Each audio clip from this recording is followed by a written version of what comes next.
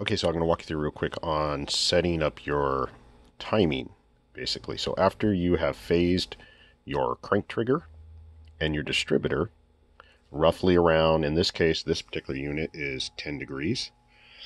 After you've already done that, and you do that with the car not running, you're just basically putting them in line. So as if the motor was running and it fired, and I've loaded a couple of videos of that.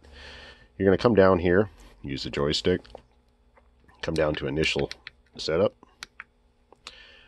come down to ignition setup. Now, you have ignition setup and idle setup. You're going to set both of those. You're going to do ignition first because ignition will influence the idle setup. So we're going to do ignition. Oh, need to turn my power on. Sorry, my unit wasn't powered up. Let's do that again. No. Ignition. There we go. Ignition setup. I have this unit programmed at 10 degrees of timing. Usually I'll mark the units. Lock spark adjust. So basically, what do you want to see on the timing light? Honestly, I would like to see 10 degrees so there's no confusion. I do this just to make it easier on you. So I'll come, oops, let's go back. Sorry, early in the morning. So I moved it down to lock spark adjust. Go down to here. Going to clear it. Let me put it at 10. Come on. Oops, no. Yes, I'm human. There we go. I'm going to click it in so it blink sent to ECU.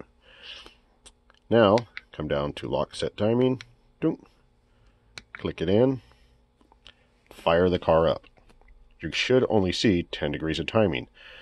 It might be scattering around because it's still idle stability control. It's still going to be basically controlling the car. So what I suggest doing is start the car and bring it up to roughly 2000 RPM. Put your timing light on your pulley and you should see 10 degrees. If you do not, adjust until you do see. Do not adjust the unit, adjust your crank trigger sensor until you see 10 degrees. Now if you're doing it and you're skipping right around 1 degree off, you see 11, 12 or 9, 8, we can come up here and adjust this basically and just tell it exactly where we're at.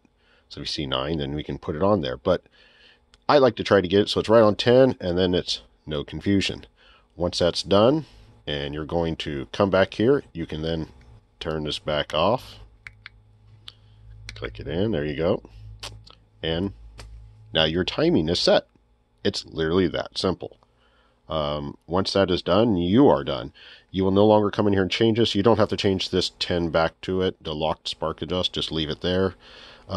Great thing about this is once it's set, you are now relying on the timing that I have programmed into the unit. All right, any questions, visit fitechvdub.com or give us a call here at the shop, 714-639-4284. Have a beautiful day, everybody.